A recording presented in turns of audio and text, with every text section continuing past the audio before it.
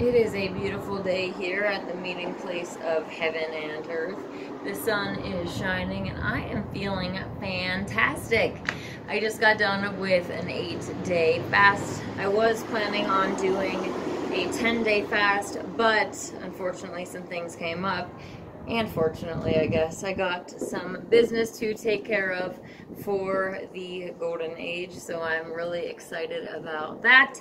I'm going to take a few days to handle all of the business and put on some more weight till I start a 2-week fast around the 11th.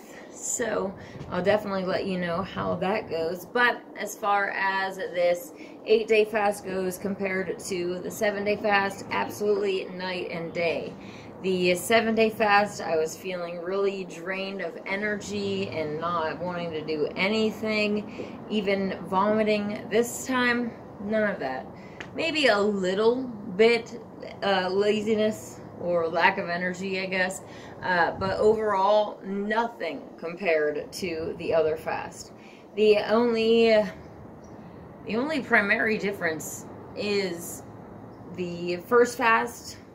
What I consumed was water, this reset supplement here, and black tea and green Tazo tea.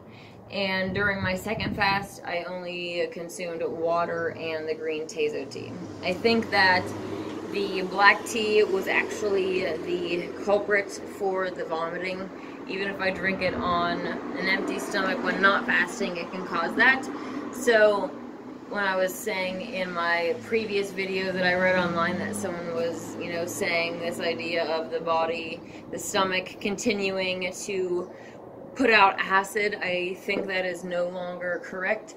You're intelligently designed, okay? So once you start eating and food starts going through, that's when all the digestive processes start. They don't just keep going 24/7 unless you have food in there. Many people do.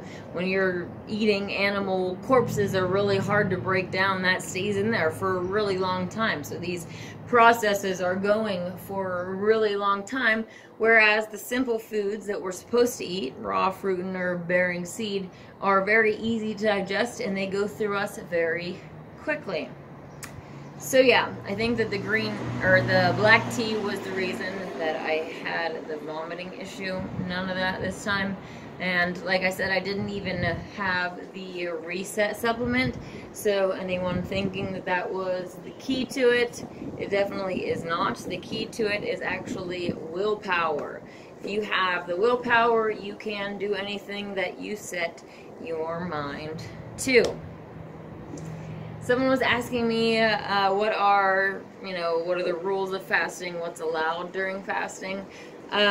Ultimately, you decide what you want to do. There are a lot of different types of fasting, so you're the one that's going to have to decide what you want to do. But obviously, there's dry fasting where you don't consume anything at all, not even liquids. No thanks for me. I'm not interested in that. Nothing that I'm going to try ever doing. I like being hydrated, okay?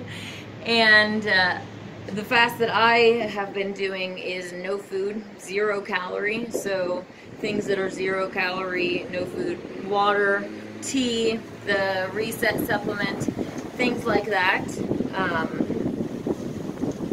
Juice fasting, where you only drink juices, preferably freshly squeezed raw fruits and veggies. I actually just ran into my buddy recently, and he said he has been only juicing since January. So since January, he's only had juices, and he has lost a lot of weight, like over 50 pounds. I'm like, wow, if you keep going, you're gonna have to buy a whole new wardrobe. You're looking great. Like, it's very impressive. I'm so smiley for him because it's really exciting to see people's lives actually changing by purification.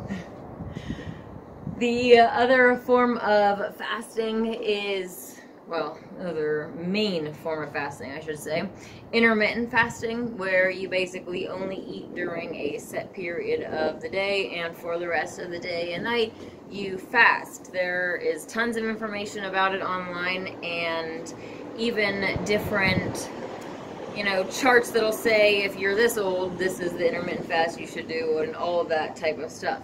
I would highly recommend, even if you are doing intermittent fasting, that when you are eating, you're eating vegan foods. Preferably raw vegan, so that you're actually purifying yourself. Every bite that we take is either feeding diseases or fighting them. I myself am very guilty of feeding diseases, even to this day, okay?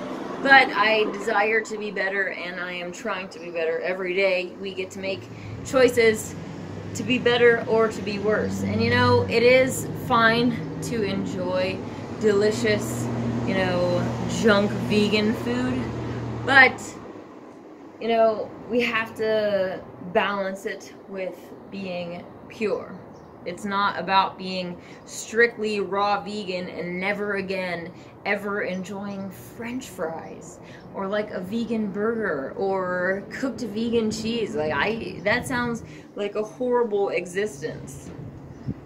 I know that it's not what our Creator completely intended for us. He wants us to be raw vegan, but as long as the innocents aren't being hurt, eat all of the cooked vegan food you want, knowing that it is ultimately hurting you.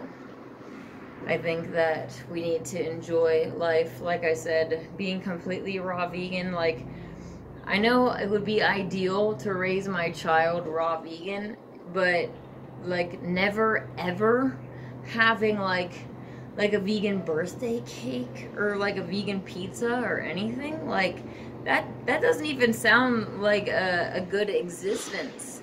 So I think that balance is really the key. Maybe like only having one day a week where you eat non-cooked food, and mainly keep it pure. So yeah, I'm all about this purification, but I also understand that we want to enjoy life. The golden age isn't all about just, you know, restrictions, not having all the things that we have now.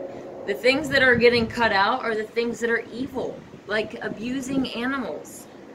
You can have the same great taste that you love in a vegan version, and during the golden age, if you come to the Queen's Kitchen, you can have it whenever you want for free.